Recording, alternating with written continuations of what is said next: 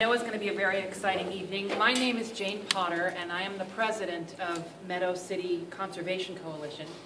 We are a volunteer group of citizens of Ward 3 who care a lot about the meadows and the history of the meadows, the integrity of the meadows, the future of the meadows. We're working with the city to hold conservation restrictions on parcels of land, mostly in Ward 3. We are very happy to sponsor educational outreach, and we're delighted tonight to welcome a speaker that will talk to us all about the levees. I wanted just to let you know that we welcome new members, and if anyone would like to join us, please see Mac, who has membership forms. Everyone is welcome. And I would now like to turn this over to Fred Zimnock, who will introduce you to our speaker. Thank you very much. Good evening. Good evening. It looks very nice. Thanks for coming. I'd like to do a little history and an introduction of our speaker. The hardship of the Great Depression was increased by the flood of March 1936.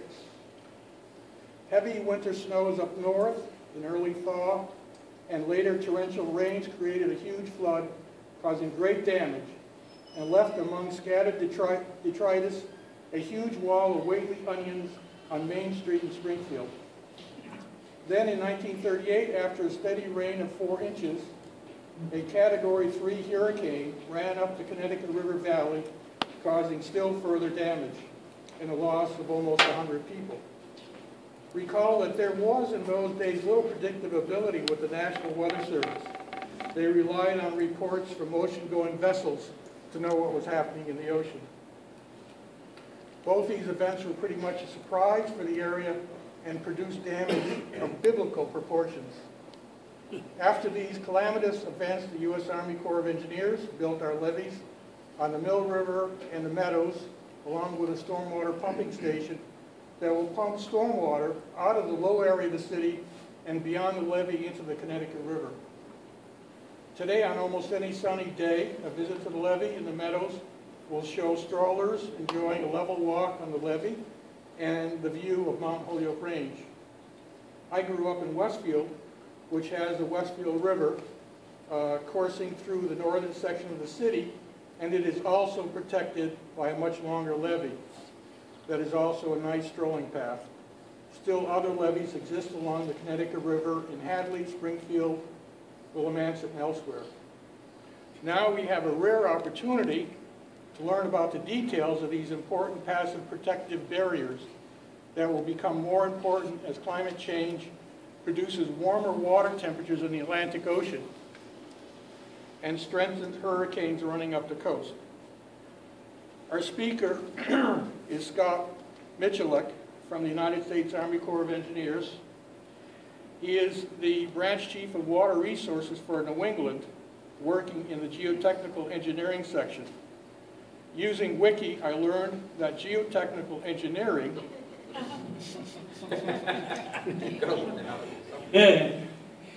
share it with you, is a branch of civil engineering that studies the behavior of materials using the principles of soil and rock mechanics and subsurface conditions of materials to design and evaluate earthen structures. Think levees, or if you were in the military, think revetments. There are also some brochures up here. I think he's got about 25. There should be enough for everybody if you want to understand levees in more detail, and the U.S. Army Corps of Engineers. Using this knowledge, he serves as Dam Safety Officer in the U.S. Army Corps of Engineers. He's been at it for over 13 years throughout New England and the Northeast. He graduated cum laude from UMass Department of Civil Engineering and continued there to complete his graduate work. He will take questions after the talk. Since he spent some time here in the Valley, you can ask questions using your normal local vocabulary. And I hope you can tell us what a tow drain is. Oh yeah, that will be in some of the presentations today. Tell us about it. Thank you. Also with me tonight is Mike Bashan. He's my program manager for the levee systems throughout New England. just quick, we have about 61 levee systems that span from Stamford Hurricane Barrier in Connecticut all the way to Fort Kent, which is the tip top of Maine. So we have 61 systems and 32 flood control dams. So when it rains, we get quite busy. Go ahead, Mike. Quick things, USACE. USACE is the acronym for U.S. Army Corps of Engineers. Military, we like acronyms, so bear with me on that. I will try to explain acronyms before I'll use them. But USACE is the U.S. Army Corps of Engineers. I'll describe briefly the program, the history, and its mission. Pretty much, levee safety program came about after Katrina, after a congressional request. I'll go over some of the general overview of the levee systems, in particular more concentrated on Northampton's, because that's the levee of interest. I'll also talk about our inspection programs, some of the common deficiencies that we find in the levee systems, and also some of the challenges in operating, maintaining, and balancing priorities of levee systems with development and other areas of that nature. Levee safety program mission is to assess the integrity, and this is right out of the Corps' levee safety program. Its mission is to assess the integrity and viability of levees, recommend actions to ensure that the levee systems do not present unacceptable risk to public safety first and foremost. Okay, public safety in the Corps program is paramount above all else, whether it be environmental or whether it be development. Public safety is first and foremost because the value of a life cannot be estimated. And then also protect property and the environment is the two secondaries to that. Again, for public safety paramount, reduce economic impacts by building the systems, maximize the cost effectiveness of building those systems, develop reliable and accurate information, that's through the inspection program and working with the communities, NED, for example, plus building public trust and acceptance. After Katrina, the Corps took a beating in regards to media releases and everything else. However, hopefully, working with Ned and stuff, he understands that the locals have a lot of responsibility involved with operating and maintaining the systems that we built for the community. So going back a little bit in history, Northampton, when we built the Northampton system, the city agreed under assurances, which is basically the contract with the United States, that we will build it, no charge to the city of Northampton, they will provide all lands, easements, rights of way that were necessary. We build it, and we turn it over for operation and maintenance by the city in perpetuity, or until Congress deauthorizes the project, whichever comes first. So if you guys don't want the project, you can petition Congress and they can take it out. I don't think that's going to happen, but I'm just saying that it hasn't happened yet across the country. So, next slide. Global context, nationally. Number and location of levees in the U.S. is currently unknown.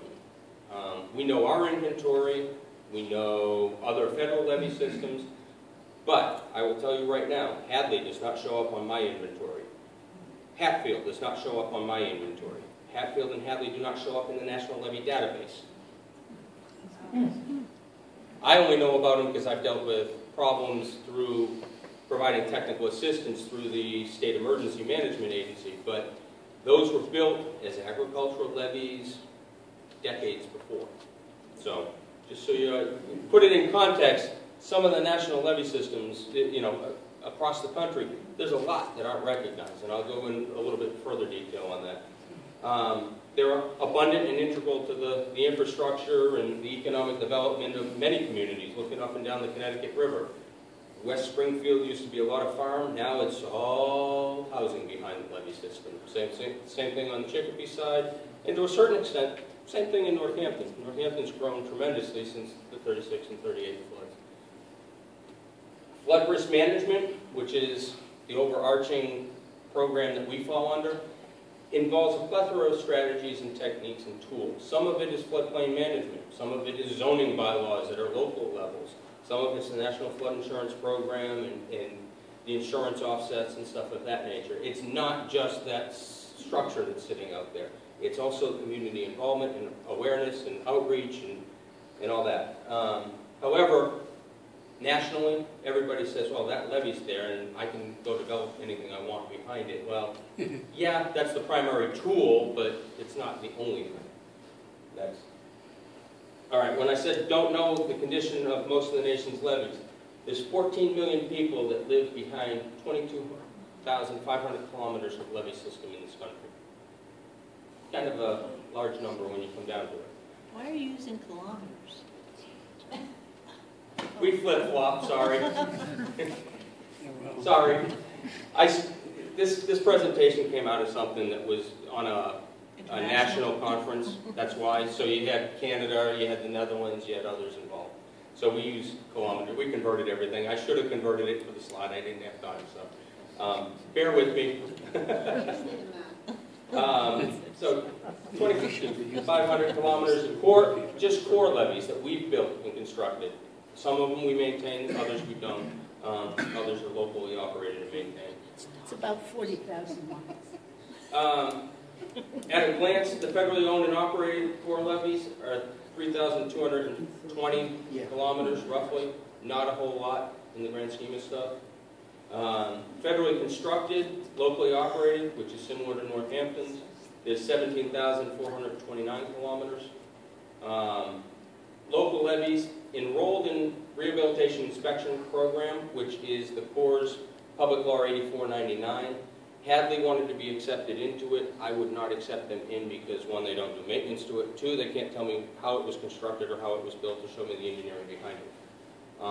To do that, they would have had to do an assessment, and then we would accept them in once they've done the assessment and brought it up to the standards, similar to what you guys maintain your levee system in.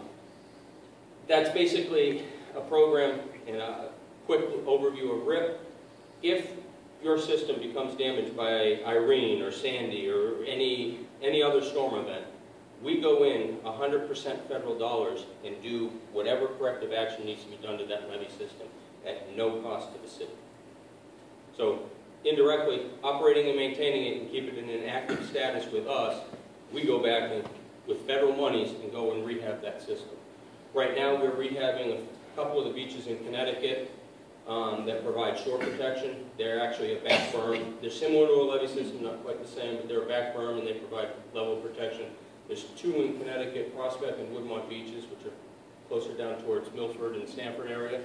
And then Squamicket's in nationally right now, but that's in Rhode Island. So there are some federal beaches. Would you say it one more time? If we keep the maintenance up to date, yep, then... If there's damages from a significant storm event, it cannot be because of lack of maintenance. So if there was damages due to lack of maintenance, like we're not cleaning the tow drain system, we're not doing this, we're not doing... It could fall back on the city has to do the repairs. Right. But for all intents and purposes, say a section of the Mill River levee system or flood wall caves in over by the power treatment facility at Smith College, okay, we come in, we reconstruct it at zero cost to you guys. Can you explain these differences again? Which, on these? Yeah. Yeah. I can't read that. Sorry. Federally constructed, locally operated is the red. That means that it's similar to Northampton's system. We came in, we built it, we turned it over to the locals to operate and maintain. Up here, there's a small sliver that's called federally owned and operated. That's ones that we built, we currently maintain and operate. Okay, there's some that are all in the Mississippi and the tributaries that we own and operate. It doesn't get turned over to a local sponsor to operate. Then there's these other ones that are enrolled in the Rehabilitation Inspection Program, like I said. Hadley or Hatfield could potentially be in that if they did maintenance and actually had the engineering drawings to go along with it. That would be something similar to that. We didn't build them. I don't know who did. I believe it was the state at one point, way back in the early 1900s. And then other federal levees would be USDA, might have some levee systems as you move out into the Midwest. I don't think there's any in, actually there is one. There's one in West Hartford, Connecticut that the USDA constructed. That would be an other federal levee system that we know about in the inventory, that another federal agency constructed or built. Bureau of Interior, Department of, Bureau of Recreation. That would be one, Reclamation would be one that they would have constructed, but typically they're west of the Mississippi, they're not in the eastern seaboard. The other remainder of the pie is 160,934, roughly, this is all estimated, kilometers of levee system we know nothing about. So nationally, it's a pretty big issue. And that's where Hadley and Hatfield are now. We're falling in here. I know about them, but they're not in the federal inventory as of yet. How about the ones in Willimantic? Willimantic, Chicopee, Yeah. those were federally constructed after the 36-38 floods.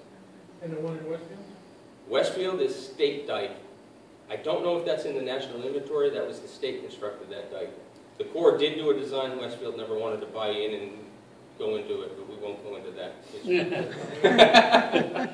We had a whole levee system designed for Westfield, just like we do for Northampton, Chicopee, Springfield, West Springfield, Hartford, East Hartford.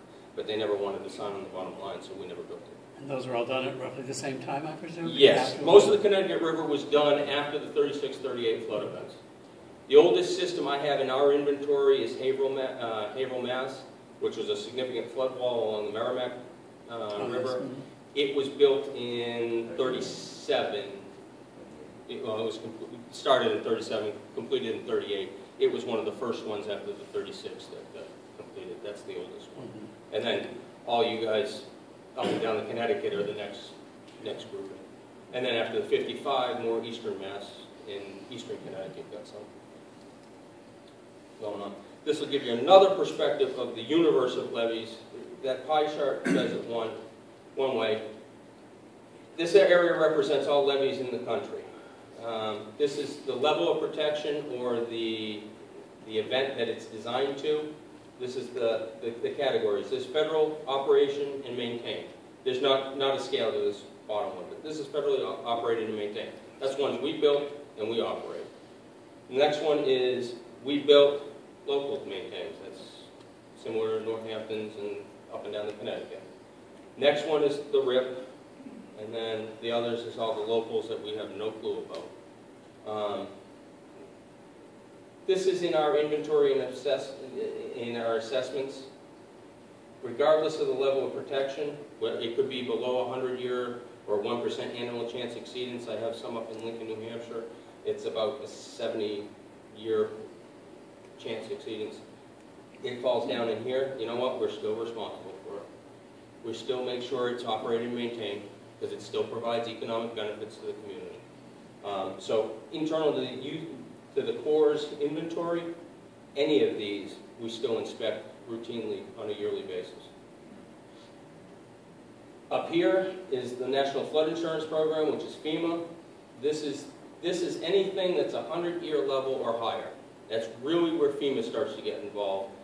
Again, at the end I'll talk about the 100-year level, but anything above that line provides significant level of protection, flood insurance, and all that, so it's not within it's a shaded zone X is what I think the new term is, but anything there and above falls into the FEMA realm. So FEMA does know about ones that do provide a level of protection higher than the 1% annual chance.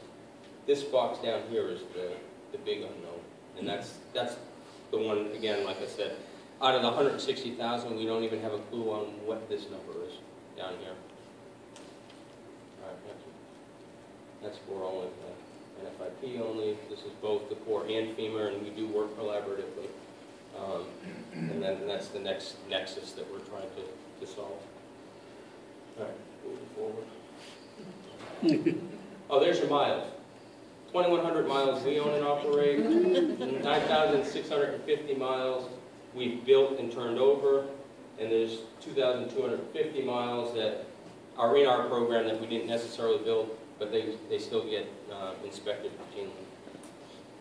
There's a plot of all the federal ones, USACE ones. This is the 14,000 miles identified in our USACE program on the map.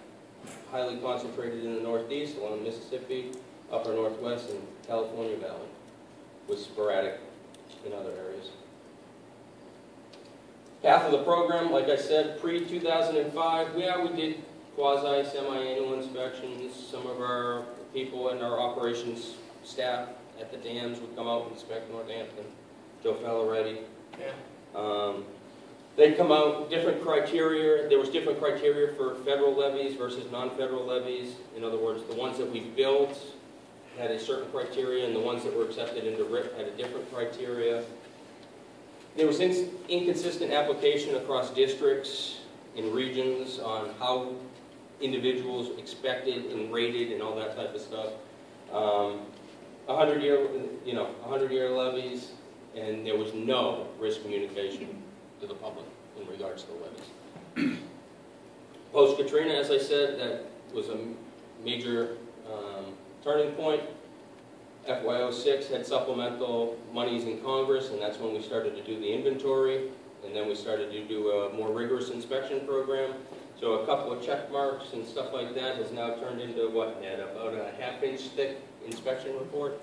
So it's a little bit more rigorous. Engineers actually do the inspections, not biologists or our field folks, which might be foresters and stuff, or natural resource specialists. It's typical engineers. Mike, myself as geotechs, civils, structurals, if there's flood walls involved, mechanicals if pump stations and stuff are involved. So we try to do a thorough inspection with engineers, not necessarily just other sciences that don't necessarily have the proper training.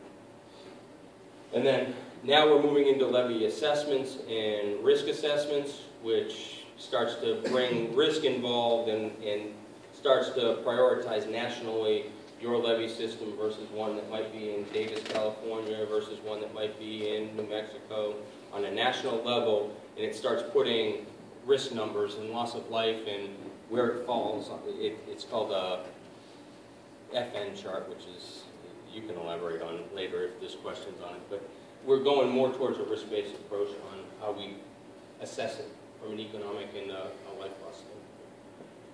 Next.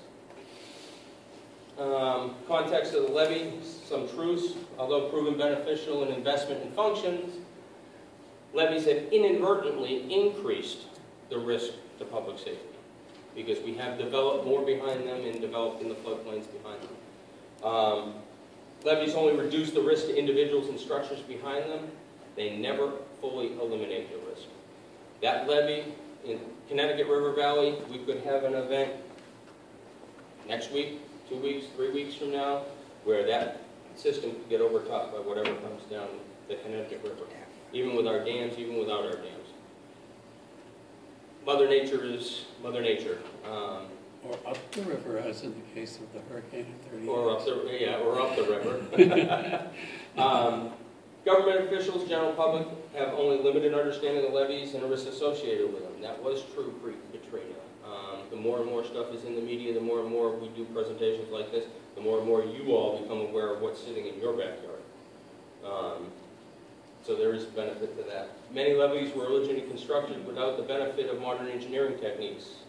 They provide only limited protection to the communities. A lot of the agricultural levees were just side-pass dredging adjacent to the river. Take the bucket, excavate it, throw it up on the river, and it just kept getting built and built. No engineering behind that, guys. No compaction, no earthwork, no, some of those. Some of them were hydraulically filled levees. A lot of the Mississippi is hydraulically filled. That is an engineering methodology. However, it's not necessarily the best methodology. What does that mean? Hydraulically dredged means with a dredge, you suck up the water in the soil from the river to enlarge the channel or deepen it or whatever. You take it, you pump it out, and basically the water, the soil settle out, and the water just dries off or is decanted off, and basically you're building up that way. Sort of like sluicing or something of that nature. I know we're talking about astronomical rainfalls and so on, and that the levees may not be what they should be, but let's not sell the levee short. No, I'm not. Yours is a 500-year level of protection, so 0.2% annual chance of exceeding. Yeah, but since the levees were built, there were many, many improvements that have happened above us. Oh yeah, there's a lot of dams. Control of the water. But understand, there's a lot of dams that were built upstream that are part of the whole integral watershed protection, not just the levee protection. Yeah. So your levee height may be based upon having 5 dams upstream. Yep. All right, maybe we built 7.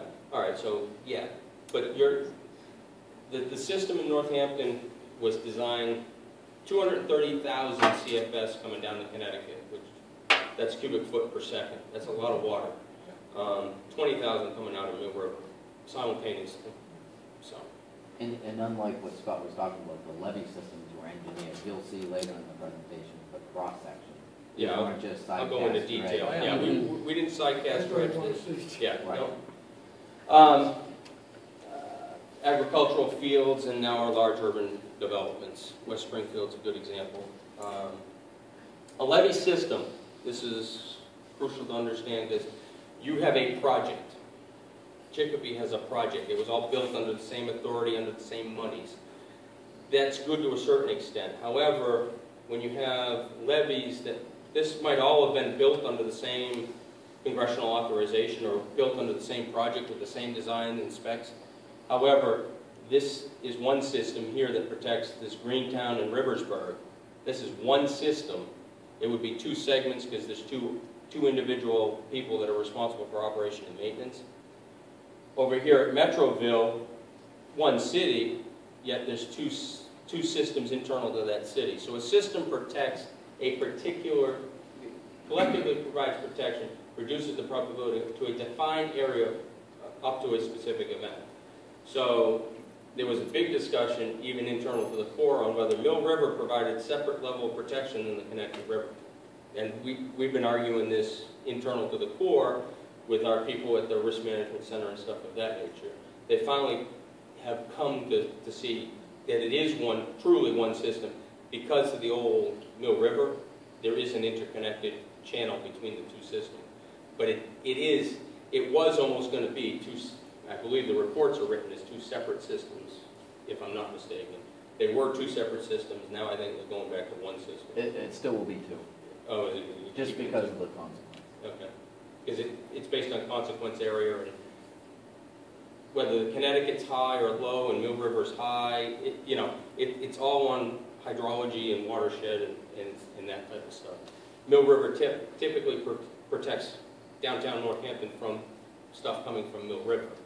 Connecticut protects downtown Northampton coming from the Connecticut. So it is sort of kind of two systems, however the consequence areas overlap when you start looking at elevations and stuff.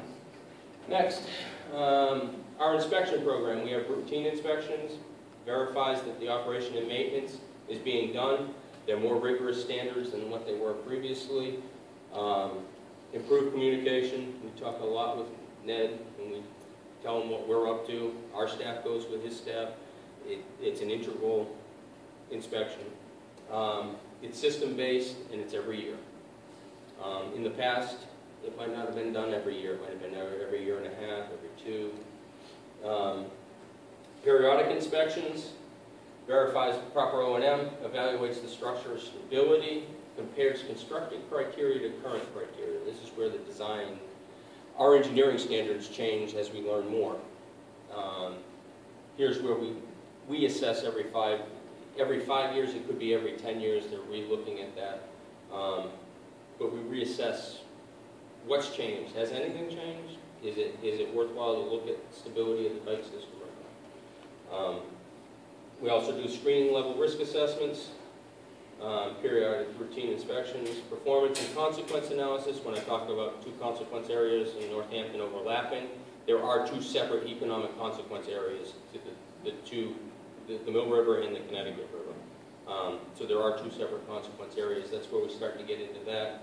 That's going to be analyzed to be determined. Right now we're doing it. It might be every 10 years. We reassess it. Or after a significant event or significant damages, it may be reassessed again. Currently, there is no policy as of yet on what that is. And then risk assessments is very down in the weeds. You start assigning loss of life values, you start doing probability in failure modes, what the system can do, where do we think there's potential failure modes, and then you start to get into event trees and all that type of stuff. And it's a very, very rigorous and very costly analysis to get involved in. All right, going into some of the inspection stuff. Excavation, structures, or other obstructions present within the project easement area are generally prohibited. All of these in this figure are unacceptable encroachments onto the levee system. Deck system and garden built into the levee system. How did they do it? Did they cut in? Did they take the impervious? Did they tie into the tow drain? Did they cut the tow drain? Did they cut the storm drain? How does the water get to the pump station? This one, huge stockpile of material on the land side of the levee system. Okay, did you guys crush the tow drains? Did you crush the storm drains? Fencing, access during flood fighting is crucial so that Ned's people and the DPW can get free access up and down on the interior side of that levee system, and I'll show you why in a few minutes. So all of these are unacceptable. What's the top? Utility poles. That's what I thought. Penetrates right through the impervious layer because this is on the outside of the levee system. This is the river here. This is the protected side over here. This is on the outside of the levee system. That penetrates right through the impervious core of that levee. What about trees? And we'll get there too. Yeah, Mother Nature. Grass or sod cover is one of the most effective and economical means of protecting flood control levees. As you guys very well know, walk in yours. It's got a lot of grass growth. It protects against erosion caused by rain runoff, channel flows, and wave wash. There are levees in the Mississippi, Kansas, and out those areas that have been tested, tried and true, with vegetation cover, particularly sod, where the water's just flowing over them when they get overtopped. And you know what? There's no erosion of those levee systems. The water just rises on the interior side, and everything comes up. Some areas do get some damages, but again, we go back and repair them free of charge. But sod has been the best performing on levee. Sod and riprap are the best performing means of protecting the levee system from erosion. However, all of these are unacceptable. Here, you can't get in there to see whether there's animals burrowing through your impervious blanket. You can't get in there to see whether there's scour or any erosion. You can't get in there to see what other things might be going on. Is there a desiccation or cracking of the clay layers? Is there, you can't get in there to see any of that. That's bad. This, everything's over, it's probably about this high.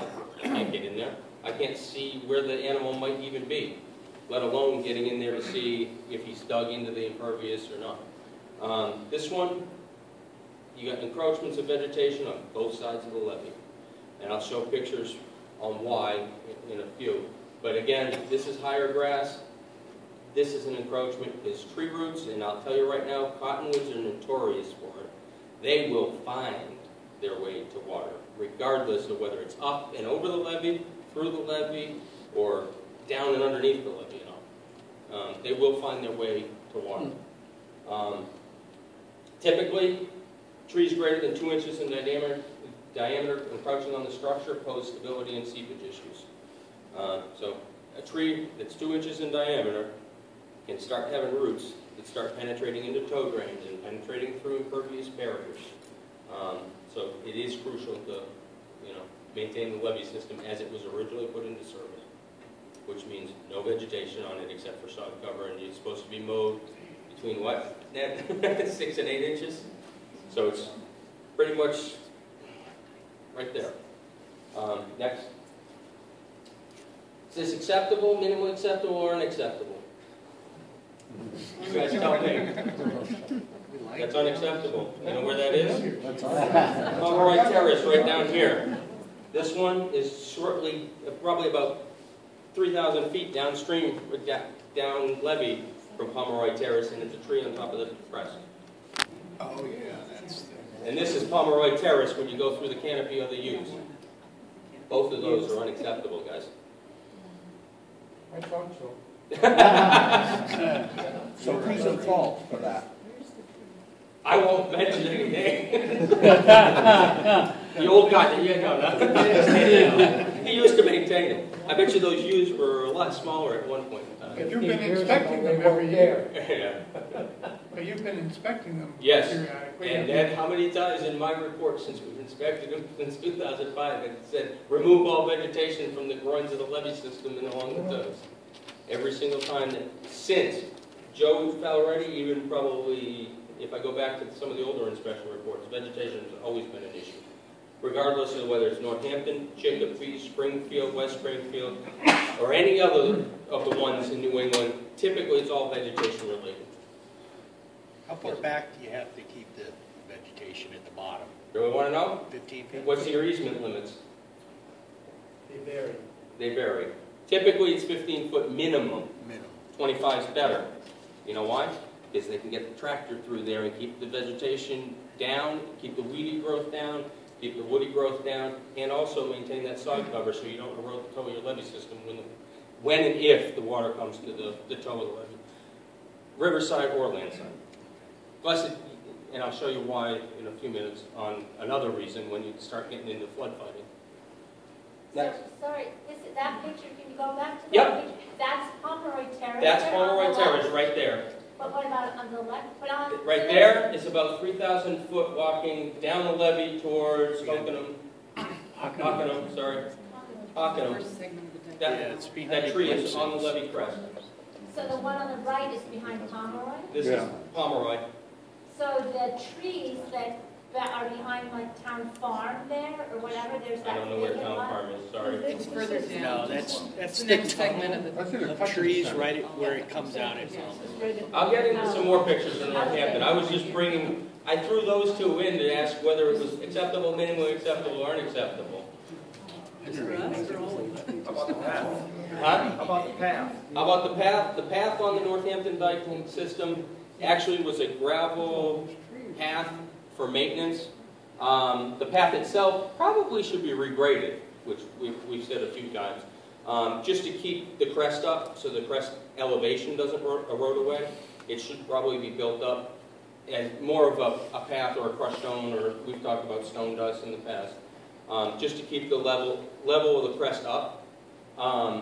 Is it an imminent threat? If I had to prioritize increasing the crest and putting crushed stone down or taking out the vegetation, you know where I would go? Get rid of the Vegetation.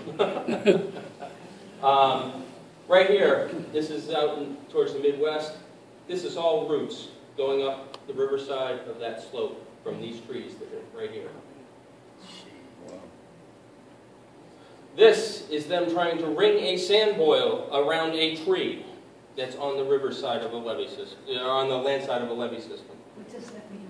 I'll get into sand boils. It means upheaval. It means, actually, materials are coming out of the levee system and coming up onto the land side. And the only way that you can stop that immediately is to start putting sandbags around the boil to bring up the water level, and it stops the fines from coming this way. It's actually, the head pressure of the water actually stops the fines from moving. And if not stopped, it could. If not stopped, I'll show a picture of something else. And this is on the land side of a levee, and it's in a small forest. So when I say 15 is minimum, the levee is over here. Yeah. It's down here on the picture. That's probably a good 25, 30 feet away. So 15 is minimum. Would 25 be better? Yeah, probably.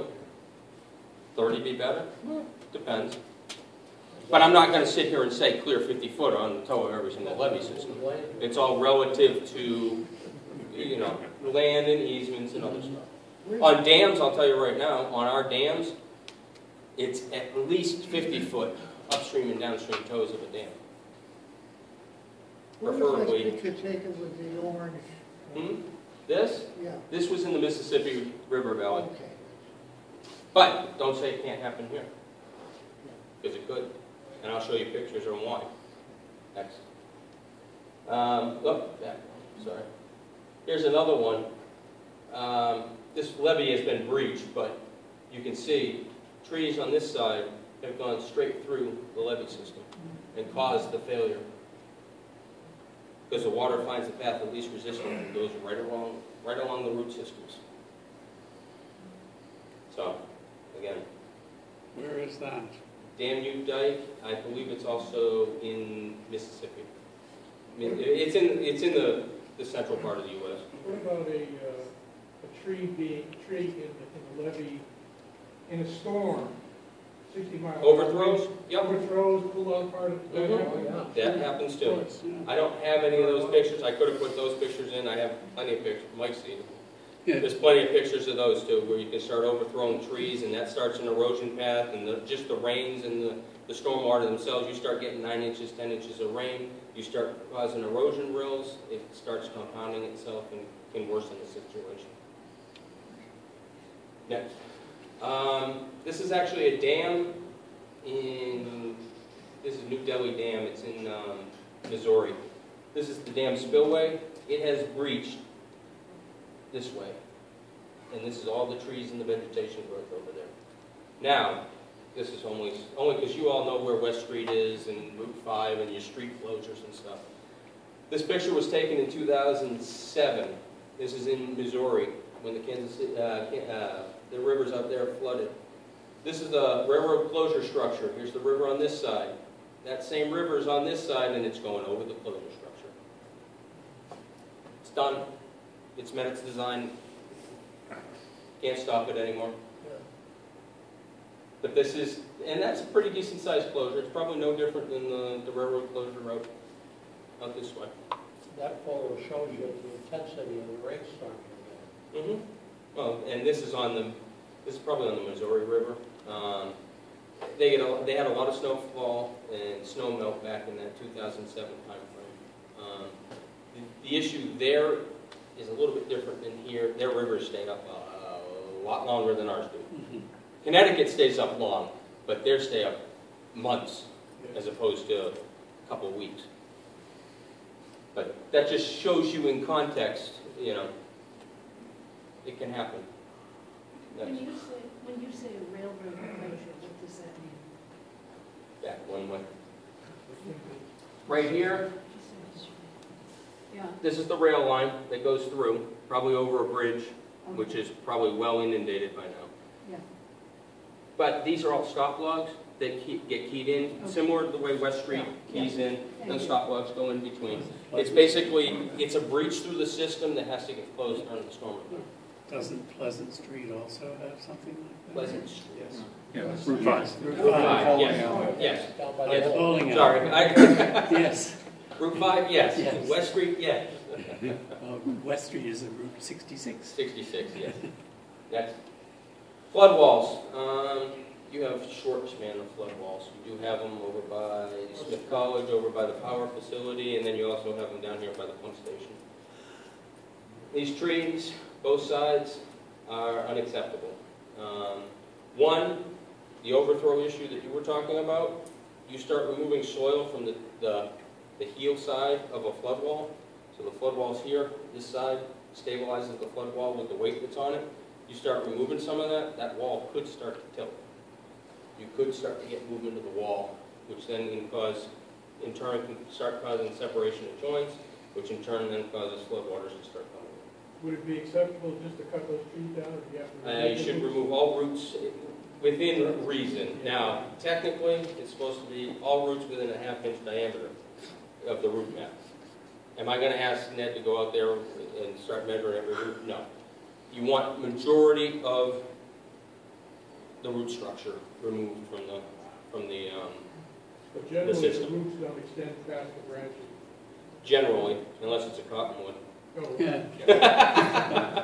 And then you can still get some branches like this, some roots like that going by branches. But then practically, where we have all those used, Yep. that means rebuilding that part of the dike. It removes, cutting down the tree, excavating the stumpage, backfilling it with an acceptable material, and regrading it and starting it over. Yes, it does. So just cutting them down wouldn't, Because what happens with the roots? yeah. They decay.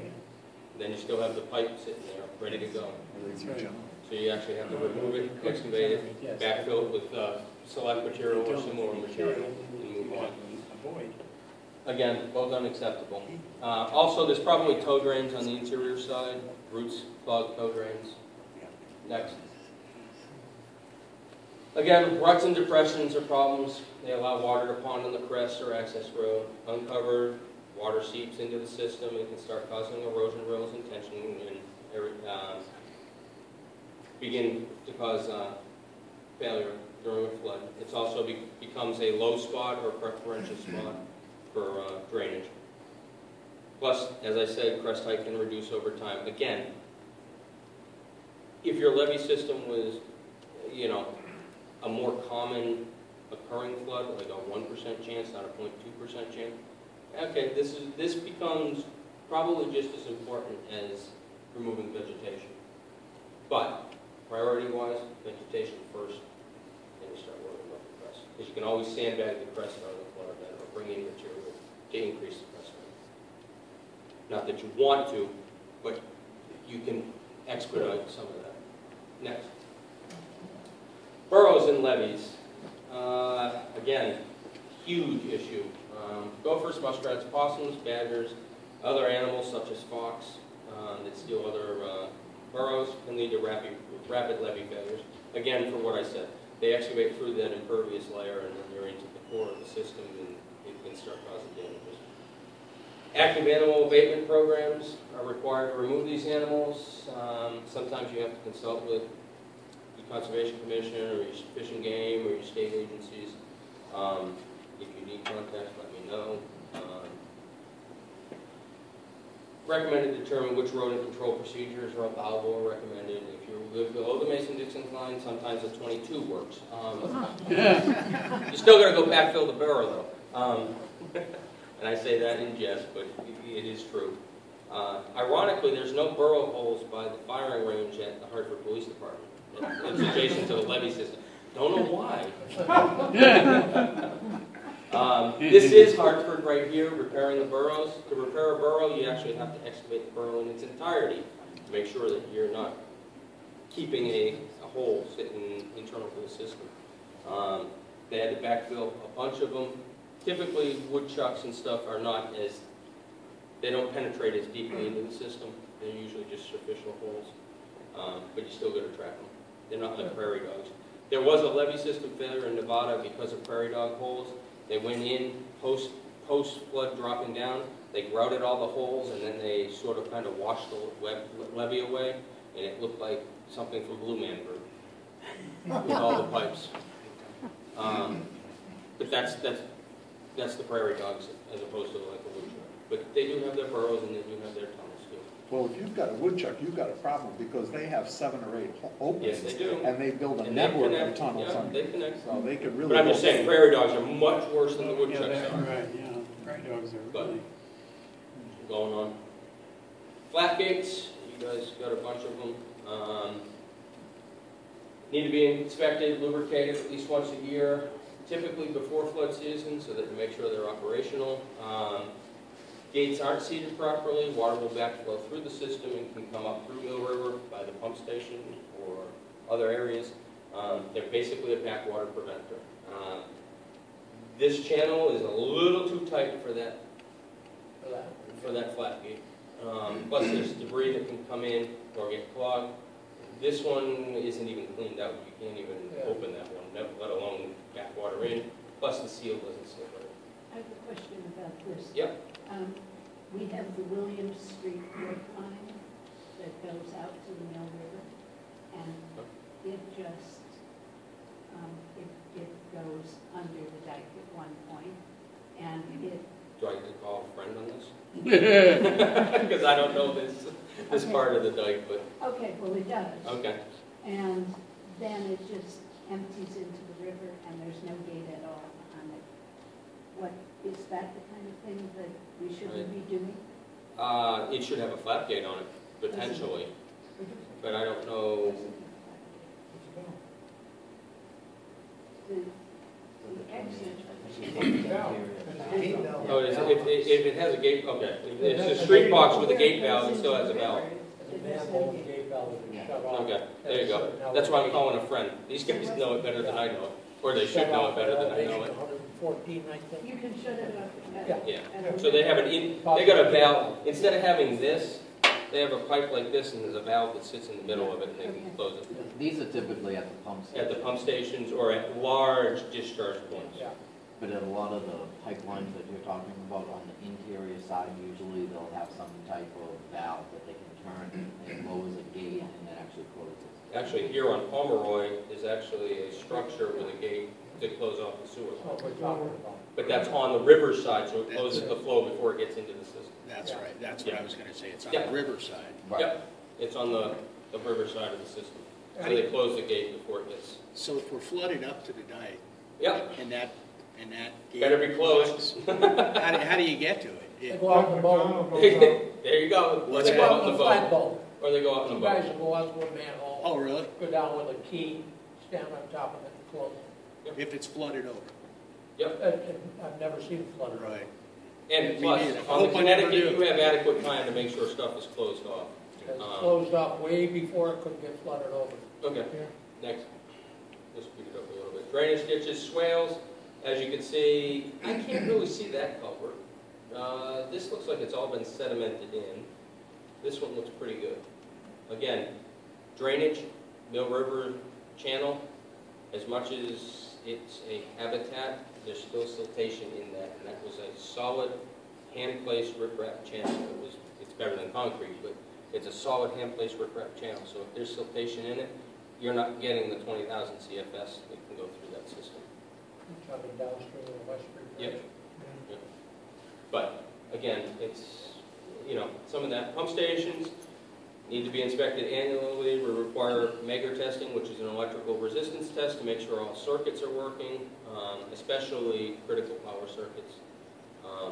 Nuts, yours are diesel. One diesel, two gas, one. Yeah, right, which is better than having electrical pumps. Electrical pumps, one, cost a lot of money to run. Two, you're dependent upon the electrical power, so if you have a hurricane, guess what, guys? You better have a backup power supply for that pump station. Diesel or gas or propane typically, because you don't rely on the power grid. Yeah, and what do we have? You guys have diesel, gas, and propane now because you guys are Westwood. So, all right. There's your system. Connecticut River Dike system is over here. Mill River Dike system is over here. And there's your flowage to the Oxbow and then out into the Connecticut. Again, that's another picture of it. There's Northampton under the 36th flood. There's where your dike system is today on the Connecticut side.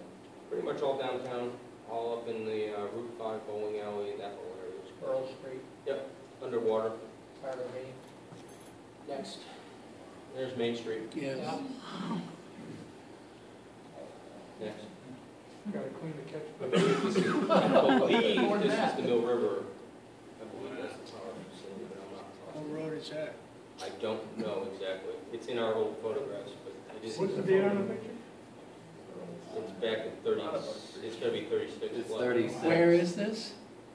We don't know. Oh, you don't Says know? Northampton, Mass on the bottom. Yeah, Yeah, but we don't know. I don't know the exact location. Yeah, I don't know if it's exact, but I'm assuming 5 maybe? it's got a power facility, so it could be along Mill River.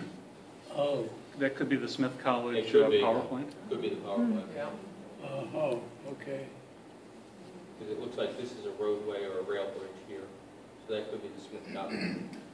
That could be, and that could be Okay. the railroad come up from New Haven. Yeah. All right. Your dike system here in Northampton. Over here you have impervious material, meaning sands or gravels. Random transition section, which is probably more gravels than sands. And over here you have your impervious blanket material, which is on the order of, I think it's on the order of about 5 foot thick. This is on the river side, this is on the land side. Your top crest is about 10 foot, 12 foot in some areas. So this is your impervious side that I was talking about. So you get a tree sitting over here at the toe. You know, those roots are into this random transition zone potentially. It's clay.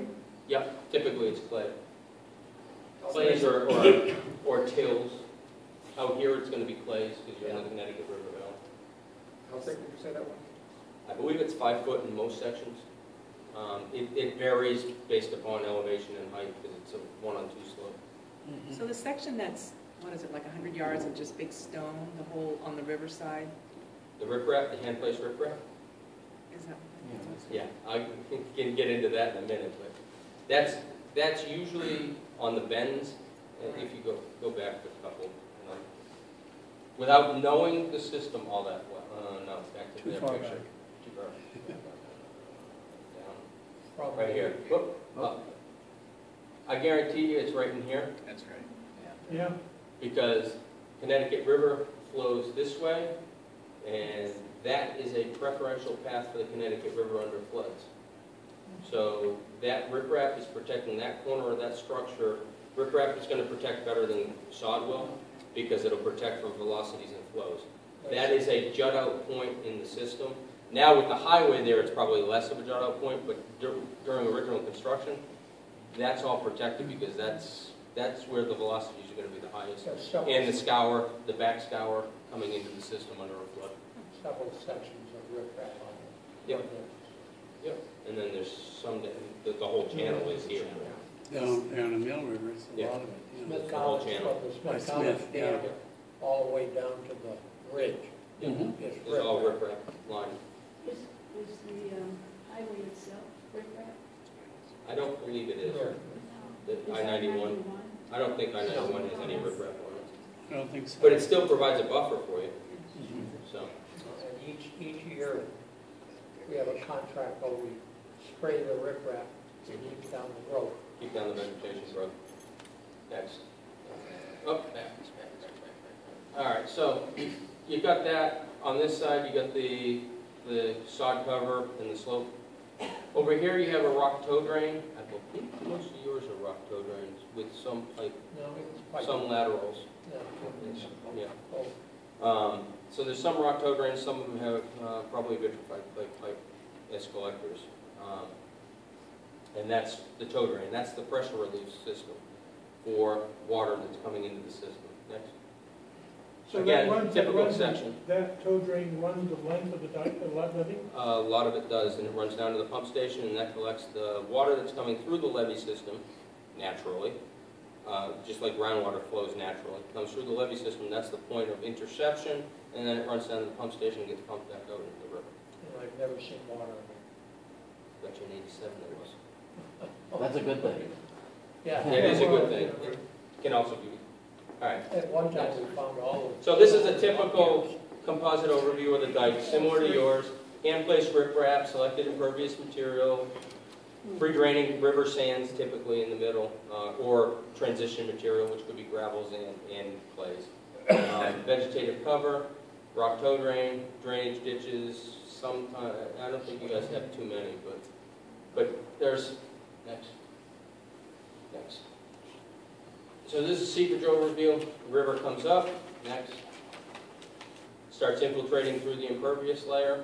It stays up for an extended period of time. Then you get the natural water surface that wants to form through the levee system. And then the waters are flowing through this area. The toe drain collects that water, or the ditch. Actually, you guys have all drains. Takes it, pumps it down to, flows down to the pump station and discharges out. That's your interior pressure relief for your system. Do you know that that perimeter drain is clear? That's a good question. What are some of the other things in my inspection reports? Have they been camera inspected? Are they clean? Have they been clean? Are there any breaks? Are there any collapses? And if there are, those need to be repaired. So, no, I don't know whether they're free and clear. It's on Ned's list of things to do. I think you guys have done some of them. No, not yet. Zero budget. Okay. Well, I'm not trying, he knows I'm not trying to throw him under the bus, but the more you guys can help him with his budget, the more he can get into getting the system built and responsible. So, next. Potential issues with this: trees, roots, animal burrows, like I said, through the impervious layers. Other issues are the top or the crest access roads, the toes of the slopes aren't clear so that you don't have free clearing or roadways that you can get up and down the levee system to patrol and inspect. Other issues are obstructed drainage and seepage flows. Are the pipes free and clear? I don't know. Sediment, blocked lateral drains, and all that type of stuff. Next. Effects of having some of the deficiencies: you have faster infiltration rates through your system, you get more water inside your dike system, you get sand boils that start to happen. Next, you get outbreaks, where there's seepage outbreaks internal to the dike. which you'll see coming over the landside toe of the system. You start seeing water coming up on the landside toe, that's not necessarily a good thing. If it's clear, it's not bad. It's not good, it's not bad. If you start seeing materials like it's flowing, like it's cloudy, then that's a problem waiting to happen, or if it's already started to happen. This one, I can go quickly through this one. This is a bench scale test that was done at Rick Waterstaat, which is in the Netherlands. It's at Deltares University in the Netherlands. It's a full-scale load test of a levee system.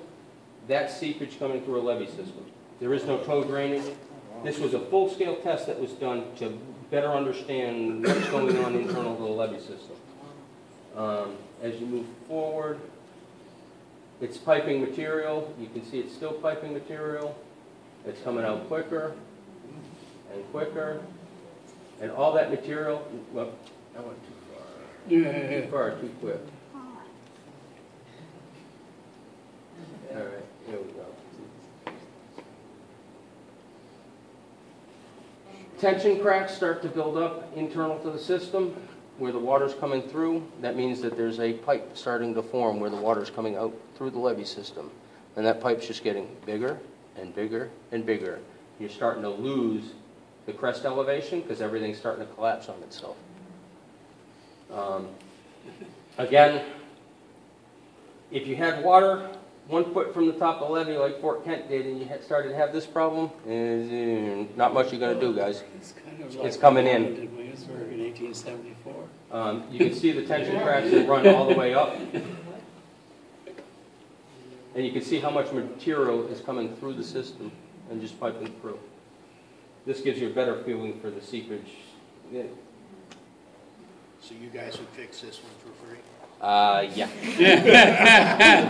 Yeah. And then it starts to breach. Now, understand this is a controlled test, so there's only so much water on this side. If it was the Connecticut River and the water was still up here, this would all be gone. It would look similar to that dam photo I showed you with the vegetation next to the spillway where it was pretty much gone.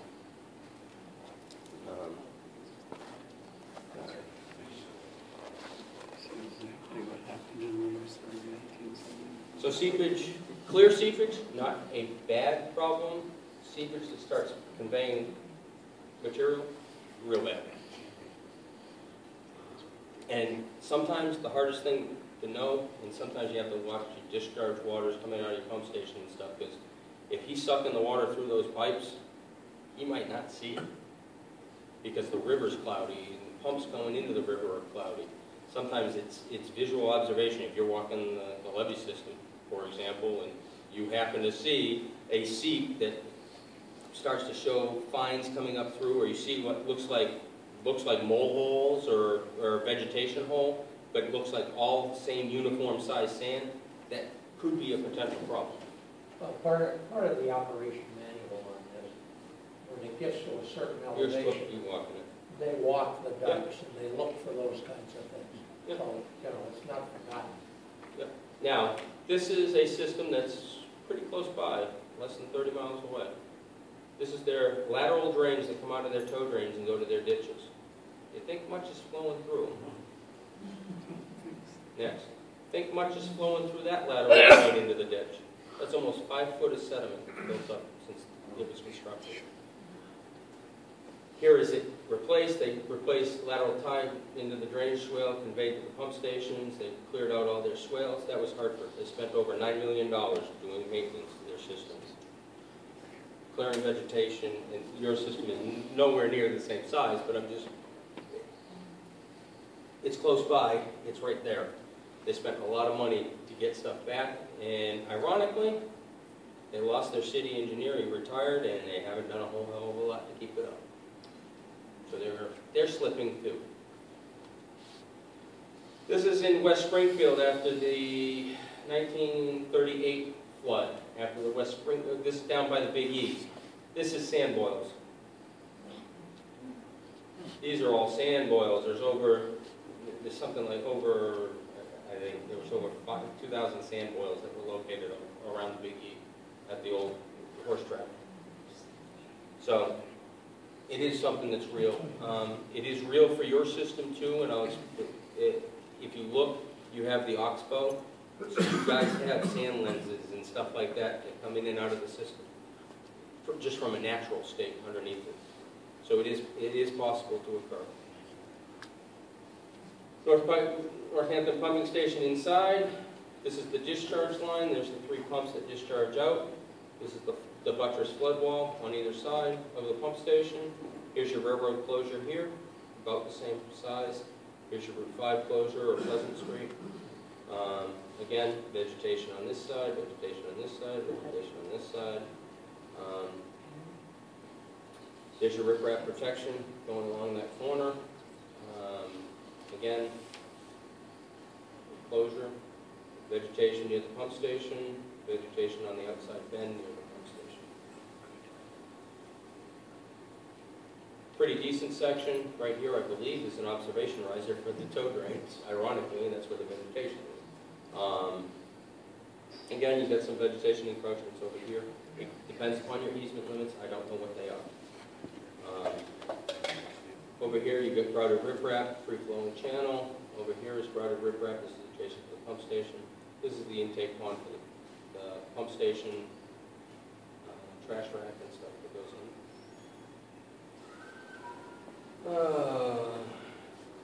in. Oakenham Road, both sides.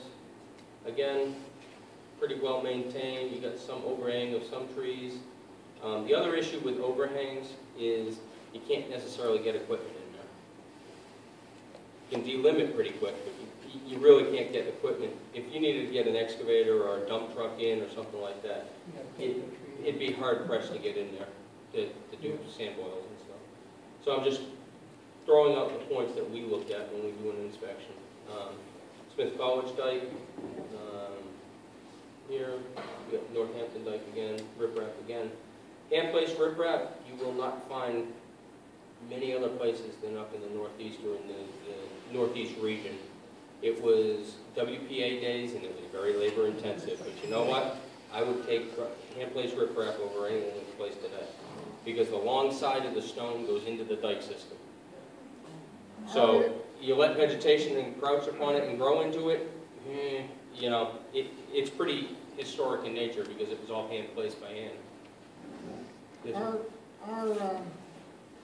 Our engines that drive the water out, yep, the your pump Sterlings, stations. they're cooled by town water. Yeah.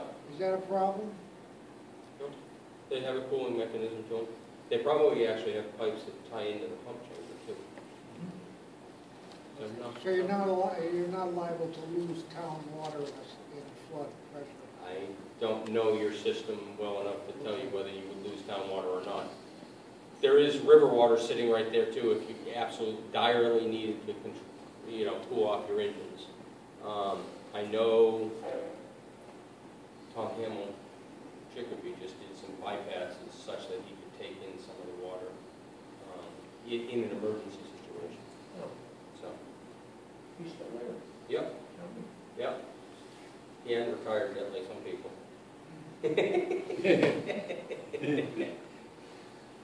This picture. Yes, it is. I took it. I was here when you guys closed that. I was with my wife. It was supposed to be a getaway weekend. My in-laws were watching the kids during Irene. I came down and we actually ate dinner, I believe at Spoletos, and we were staying over at the Ivory Creek Bed and Breakfast over at Hadley. Went to go down West Street just to see what the system looked like before the storm, and ironically, I can't go anywhere on West Street. I get out and I start taking pictures because I'm an engineer. My wife goes, "Well, you get back in the car." Again, they know how to close their structure. You exercise your closures at least annually. The railroad, that's a unique situation. Again, you're much higher up if it was the railroad closure. West Street tends to be your lowest closure. That's the one that gets exercised the most. Kudos to the DPW for practicing. There's some towns that don't practice. And we ding them on it. Because technically you should know where all those parts that assembled that is. Yeah, I've never had rubber elevation when we had a float on railroad. Right. Or Route 5. Landside Mill River. These pictures are a little bit older. I believe you guys have removed all the vegetation adjacent to Working that. on a contract right now that's ready to go into bid for it. Okay. I know that it's been cleaned up some. This is Smith College side. Trees are starting to get pretty close.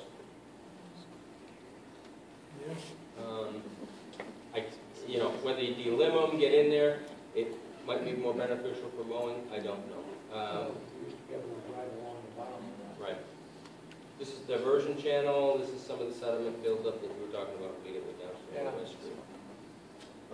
Again, overall, the dike systems are in pretty decent shape. There's some areas that have vegetation issues, and the tow drains need to be inspected. But overall, the systems are in pretty good shape.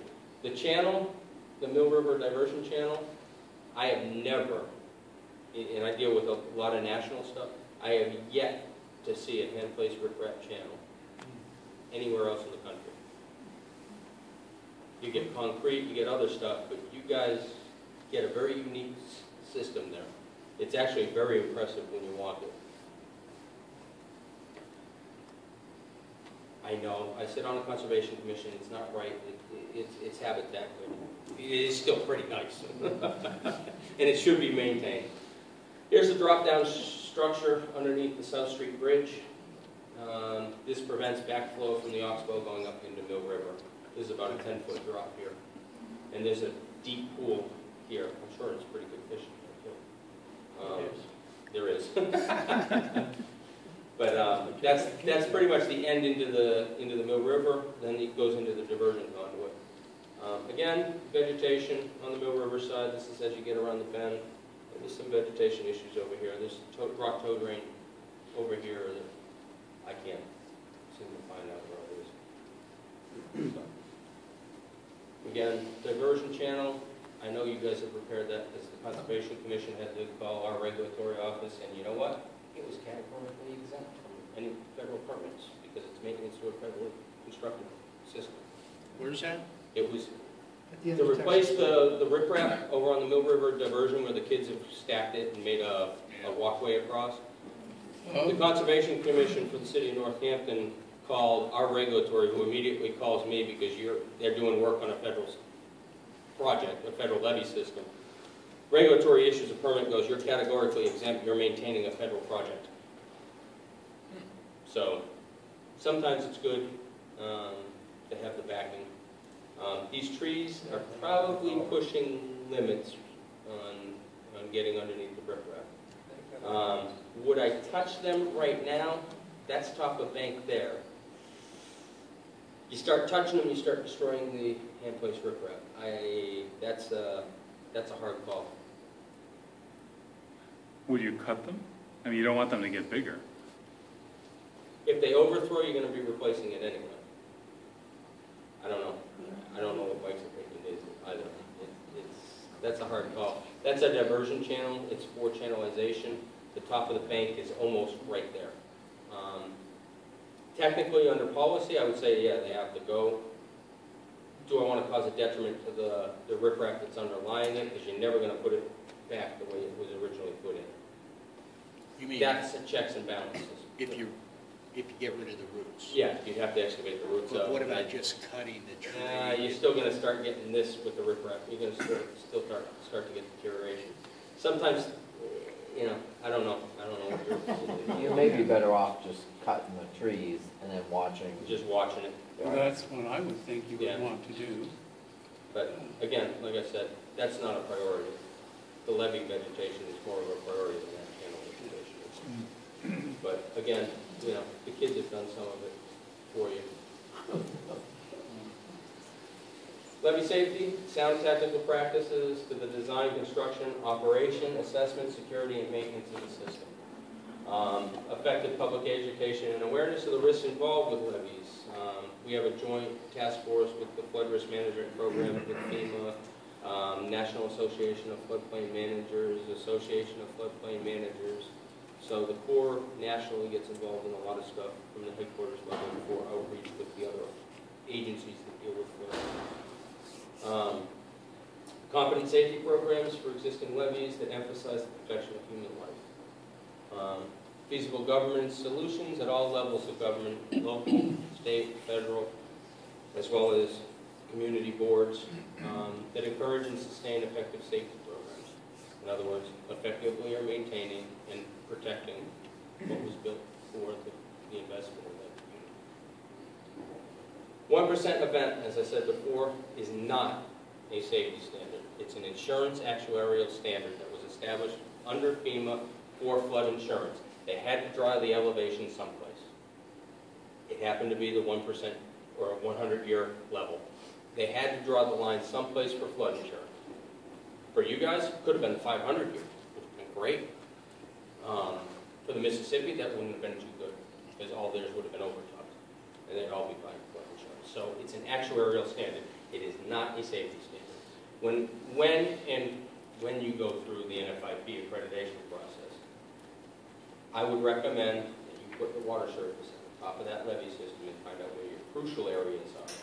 Because raising the water surface when you're doing an analysis for stability or seepage doesn't cost much more. But if you raise the levee, if you put it only at the 100-year, you're not truly assessing the true risk of that system.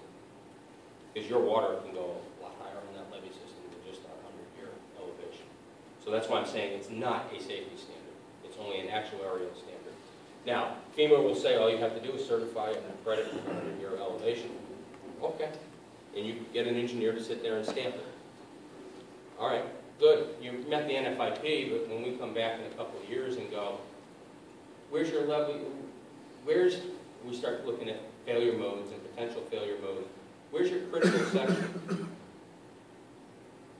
could have had it already done for cheap money, and truly know where your risk of breach was, or your risk of getting inundated, or a risk of where seepage potential could be. Then that prioritizes capital improvements. And nationally, Congress and the Corps and stuff are trying to look at it. Remember, the program's only been around since 2006, so it's still in its infancy. They're still looking at ways of trying to fund repairs and rehabilitation and that type of stuff in the systems. Because when we designed it, it was to 36 standards, not 2006 or 2013 standards. Can you go over that last 5 minutes again for those of us who didn't No, that's fine. 1% chance event is Yeah. a 1% chance of occurrence in any given year. If I had a bag of marbles and there was 99 white marbles and 1 red marble, the probability or the chance, you shake up that bag, and if you draw that red marble, guess what? Your system's over. You hit the 1% annual chance of exceeding. If your system was designed to that 100-year level, you're overtopped. Your downtown's flooded. All right, you put that back in the bag, and 3 weeks from now you have another storm event. You shake up the bag. If you draw that red one again, you get another 1% chance. It doesn't mean that it's a 1 chance in every 100 years. It's 1% chance for every event that occurs. And what you said something about the 500. The 0.2% chance. So I would need a lot more marbles in the bag, and then you'd have that 1 red marble out of 500. But our system is a 500. It's pretty. It could be even above a 500 year. I don't know what the river hydraulics and hydrology have changed since 1936. I don't know what it is. It's pretty close. It's pretty close to it though. Pretty close to a 500. 500. Pretty close. The hydraulics haven't been updated, but just based off of What Springfield and Hartford it's, stuff. it's roughly equivalent to the 500. But what we have to do is study what could come down that river since. You don't have to worry about it. FEMA has to worry about it. Well, I hope FEMA has to worry about it. Can I ask? In lay terms. Yep. I'm trying to do it as in lay terms as possible. Are the Ward 3 levees, which are down off Hockenham Road and all the way to the Coachbit, are they in relatively good shape, and are we relatively well protected by having those They're levees? minimally acceptable.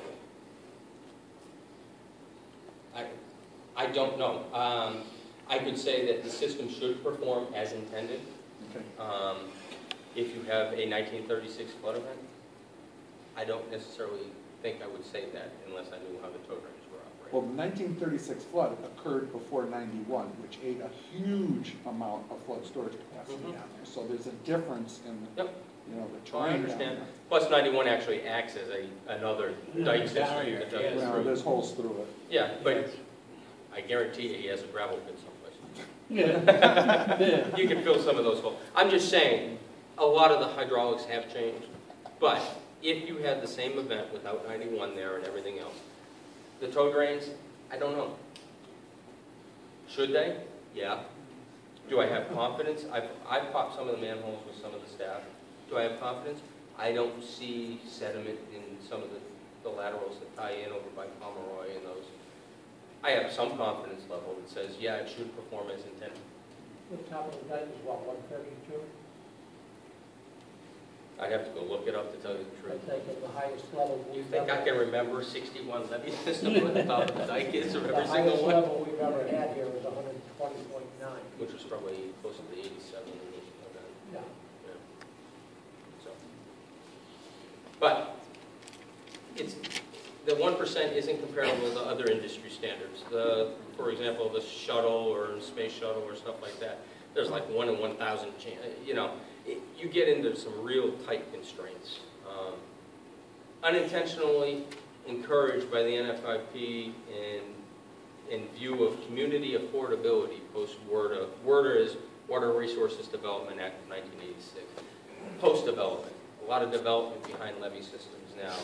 Natomas in California, which is right in Sacramento, multi-million-dollar homes are sitting behind a levee system that's not certifiable. So, safety standards are well-based and well-developed engineering practices and tolerable risks. Yes? How is the 1% level actually calculated? What do they take into account? I'm a geotechnical engineer, not a hydraulics engineer. I know about it only because it relates to the levee systems. They have to look at the watershed and the elevations and the flood elevations. It must be based on experience. Some of it is. It's based on the hydrographs of the river and the responses and all that type of stuff. And now the period of record is a lot greater than what it was back in '36. So they do reassess. That's why I'm saying it could be more than a 500-year, just based upon the period of record that we have through the gauging station. They look at the statistical going back from all the storms, and then they then calculate what that percent chance is. Well, what water surface elevation correlates to that 1% chance. Like Fort Kent, Maine was almost overtop. We built that for Fort Kent back in the early 70s. It was almost overtop. It was designed with a 1% chance elevation, roughly. Actually, we designed to a flow. We don't design to an elevation. We design to a flow that can be carried by the river. Yours is designed to like 230,000 for the Connecticut River and 20,000 for the Mill River. We designed to a flow, not to an elevation. So that flow equates to a certain elevation, but then we add freeboard on top of it and other stuff. Yes? Yeah, I'm wondering about the construction that's going on, well, as we speak, but actually down by the Clarion. Okay. Those are all outside the dike. Mm-hmm. And there's more development going on, and as I read in the Gazette recently, they got their eye on further development down there. It seems to me that I think is outside the system, is it not? It's outside, yes it is. It's in the actual floodplain. It's south of the dike on Route 5. Guess what? They're buying flood insurance. Absolutely. And they should be. Where are they getting? Yeah. I don't know. They actually have a pretty big system. Compensatory storage. Huh? Yeah, I'm on the Conservation Commission. And that's, Guys, trying to tell you I thought, so this 1% level is the 100-year flood. It's there you can look at these FEMA maps. Anywhere that you see that, a FEMA map showing that 100-year flood or the 1% is actually then a regulatory area that the Conservation Commission has to oversee. So anything that's built in that area is land subject to flooding, and you have to deal with the compensatory storage. The Clarion Hotel came before us, and they had to make sure that every elevation that they took up with flood storage was taken out. If you go down there, there's a huge set of pits, basically, that the water will fit into. Detention ponds that add the flood storage for every amount that's taken away. Technically, because I sit on Sterling Mass Conservation, technically you have to keep the 100-year event in your detention pond on your site for development now, under the Mass State Stormwater Rights. So technically they're supposed to be keeping the 100-year on their site and into the infiltration space. So it shouldn't, that's how they get around some of the compensatory storage. When you gave them the permit, did you include a maintenance, a yearly maintenance review? Yep, yep. There's a whole set of, Right. ongoing maintenance. Can I just finish quick and then I can get the questions? So, challenges. It's not just about the Corps of Engineers. It's also about shared responsibilities with the community, with the outreach groups, with the locals. It's not just about engineering, it's about multiple business lines. It's about your local government, your Conservation Commission, your bylaws, your zoning laws, your flood insurance programs, be in an FIP. I don't know if Northampton is, I'm presuming they are in an FIP. There's certain criteria as part of floodplain management there. Not just about constrained funding, like I said, it's about prioritization of that constrained funding. I'd rather see the trees and the vegetation cleared before the crest is raised, and it's about prioritization of what's truly more critical than other stuff. And then it's not about business as usual. It's transparent and open communication. Ned can call me or Mike or anybody in the Corps and ask any question, and hopefully get a rapid response to the answer. Now, so we do a tow drain before the tree, the trees first. Trees first, then back to the tree. Oh. Oh, okay. Technically, both. Tow drains should be cambered every 5 years because they're that important of a component to that system. Trees and maintenance, 5 years, you get some sumac growth. Yeah, okay, is it major? Could be, but tow drains are buried and out of sight, out of mind. Yeah. Yes. I want to go off in a slightly different direction. Are the principles for construction of an earthen dam similar to those for an earthen dike, or are there other aspects that you have to take into account because the dam is constantly under pressure? There are certain things. A levee system or a dike system is usually under short duration loading.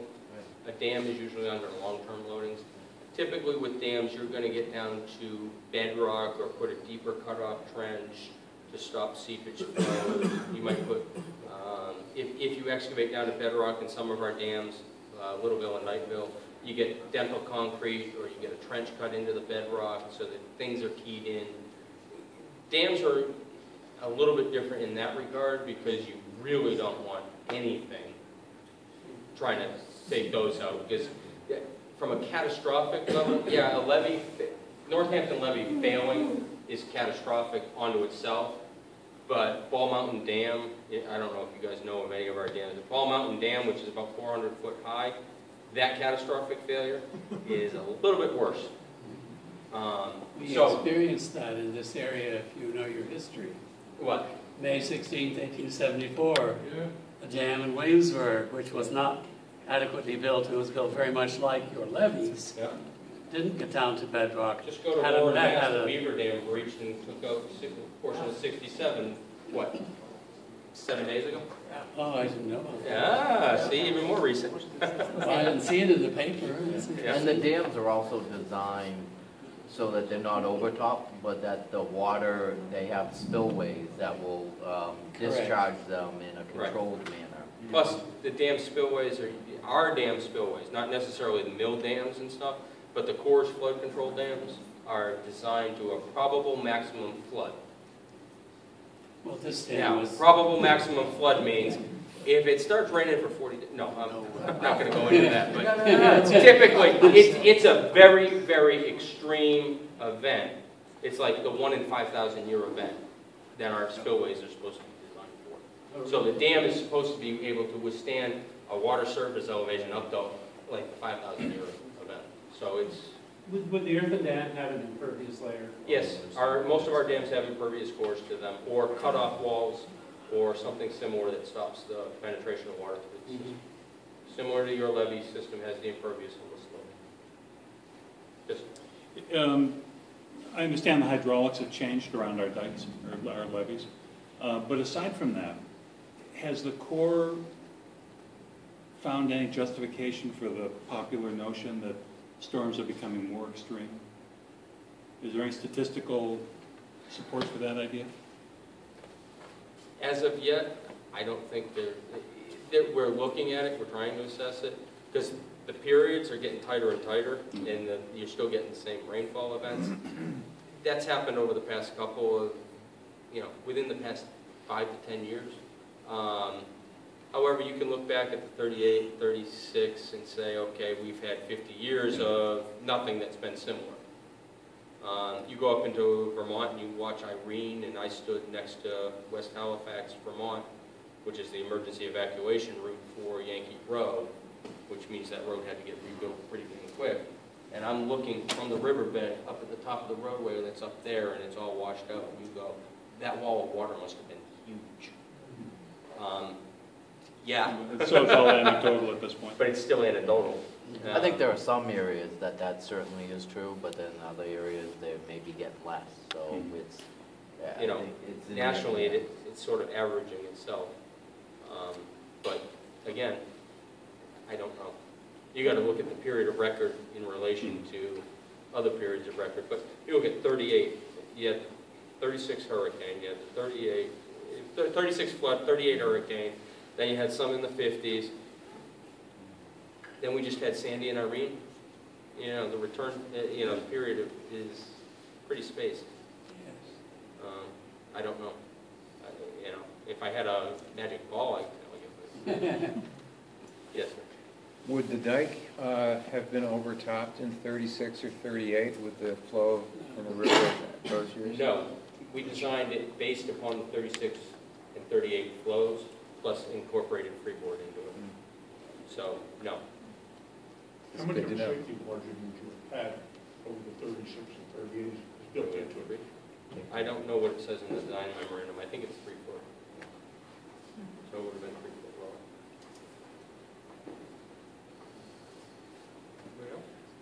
So about maintenance, I'm thinking of the Mill River levee system. Is that the city's responsibility still? It's all a municipality because it's on Smith College property. So is it for, how is the property aspect? And it's part of it because I'm on the Conservation Commission. There's a lot of stuff going on around that area all the time. They're always maintaining their property, which impacts both the levee system and as well as resources. So, but that's all municipality. The Northampton has to answer that. I'd have to ask what the flood control easements that were acquired were. And technically, nobody's supposed to build on those without our approval. No excavation, construction, encroachments, modifications, or anything should occur to that levee system unless it comes through our office, through real estate. It has to go through a real estate because we've got to check the easements and the rights of way and make sure nobody's obtaining anything that shouldn't be obtained. Secondly, we always make sure that there's no adverse impacts.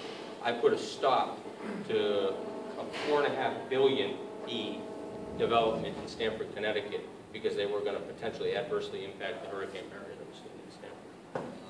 So, I'll stand up for pretty much anybody. But the thing is ultimately they were making it better, but how they were going about it was piecemeal. And no, it's all, I want to see everything down simultaneously. If they ever redid Route 5, for example, the DPW, the Department of Transportation guy up in Northampton up here and myself. Al Stegman, you mean? Yeah, Al and I get along real well. Not. Just to let you know. Route 5 down in West Springfield and all that type of stuff. We're still trying to acquire drawings for West Springfield and stuff to better understand what they did to Route 5 when they constructed it. Hey, stuff doesn't go unnoticed. It takes us a while to catch up sometimes, but no, I'm just saying, seriously, if you see somebody building on something or digging into the levee system or putting in a utility through the levee system or going over it or near the tow drain system or anything, let Ned know so he can call us. He'll probably put a stop to it quicker than we will, but again, we really need to know what's going on in the flood control resource. You guys levy fines? I can call the Department of Justice and have people thrown in jail. I can't levy fines. That's just as good. I think they can. They can. They can, yes. DOJ can, I can't. That's right, yeah. And our legal technically, I haven't ever seen it done, but typically, when you've got the federal government that's chasing after your tail, usually you stop doing what you're doing. Usually. And if it comes, push comes to shove, I will go to our legal counsel and I will call DOJ. Yes, sir. You said something that since about 2004, 2005, you've been downgrading us, the levee system in terms of its... Haven't downgraded you, it's just that the engineers have done the inspections and looked at it from an engineering approach, not necessarily even the guys that do our dams, you know, and I'm not going to lie to you, we have vegetation problems at our dams because our guys are natural resource people. Trees are good, right? Well, yeah, to a certain extent, but they're not necessarily good on the dam or on the levee system. Is there a point at which you say too much time has gone by? Oh, yeah. What's it say in the letters? 2014? Yep. There you go. He knows the date. Ned knows the date. It's 2014, September 2014? Or January 2014, and then I move you to inactive. And then that means I don't pay for any repairs you guys do. Oh. Does it mean anything else? It means that FEMA can come in and remap you as not providing flood protection. In other words, you all go into the 100-year. Because you're not doing, under FEMA, under the NFIP requirements, you are supposed to maintain and operate the system. Because another federal entity comes in and says you are not doing what you're supposed to be doing, FEMA can choose to remap you as being in the 100-year floodplain. So then I have a question. Sorry, this is coming at me. When was, he had a follow-up. Do you know when the last time, you said it's minimally acceptable now? Yep. Do you know when the last time it was at a higher rate? Was it acceptable? Not since the news. Yeah, I was going to say since no. It was, back then, they rated it differently. That's why I said 2005. Yeah, back then there was different ratings for different things. We went to a 3-rating system. It's either acceptable, minimally acceptable, or unacceptable. And trust me, if you get too many unacceptables, your system goes to unacceptable too, because it's the least common denominator that drives ratings. Different categories. Yeah. If there's something that's critical, such as tow drains that aren't being repaired or replaced, as the levee safety officer, under Mike's recommendation, sometimes I can move a system to inactive because of this immediate threat. So it's been minimally acceptable for since we've been inspecting it. Yes. Right. Nothing's changed. Not typically. Typically, it's always been vegetation issues. So now can I ask my question? Yep. Sorry. He had a follow-up. That's why I wanted to. So then, what are you planning to do by January 20th? Well, it's kind of hard to do a lot of things with no money. We have a $13,000 overtime budget and a O&M budget of $32,000 for fuel and operating expenses. That's the entire flood control budget. Do you have the permits necessary to do the work? Do we have the permits? Necessary to do We are working on right now, the city council reappropriated some money for storm systems this past year where we had $250,000. And we're working on focusing on the Mill River maintenance, and we got a project going out to bid relatively short order to do maintenance work on it. But we haven't found money for the Connecticut River yet. But what's the due date on the Connecticut River? That's due January 2014. Oh, it is 2014. Yep. Now, let me caveat that. If he's showing active design and improvements to move forward, we might slip it a little bit to the right. A couple weeks. Keep in mind the rating. Well, I understand that he may need to go to bonding and get overrides and stuff like that. I'm not this monster that lives up in the federal government that says. We have an estimate of $1.2 million to do the required engineering studies and the core basic maintenance. That's the estimate. Wow. So my question then is. Bringing it back to the standard with the vegetation No, removal. That's just the study. The study work be done, and there could be future construction work coming out of that. But my question then is, some of the stuff seems as if it could be done relatively easily. Perhaps I misunderstand, but some of the vegetation could be removed or pushed back at least from the dike. We mow the vegetation twice a year along the dike system. What they're looking for is the 15 feet at the toe, and we need to have a contractor come in and do that work. So that's what we're hoping to be doing soon. Nobody needs anything else from the presentation, right? Before the electrical strike. It's coming. Yeah, it's a storm.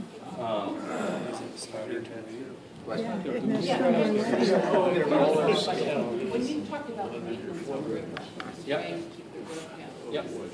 what do you use and what have you found to be most effective for?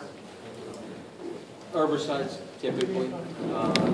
Even at the Corps, we don't spray our own. We have people do it. We pay people to do it. Because the licensing and all that stuff nowadays, it becomes too rigorous to keep up with licensing and stuff. I don't know if Ned has people on staff that do have a license to spray. I don't know. I know we don't. We contract it out. Roundup. There's other stuff. I found something that can kill knotweed. Yes. It's actually, I forget what it's called. It actually is defoliant and Roundup. So it's systemic. So the roots are in defoliant. So it doesn't regenerate some of the land. It's trying to raise that 1.4 million or whatever. Yeah, I know it's not. Oh, Agent Orange. I'm trying to think of what it is. I don't remember what it's called. Yeah, and you'll be getting something from me on the CDM probably by the weekend. Okay. I really just want to say something because people keep popping in.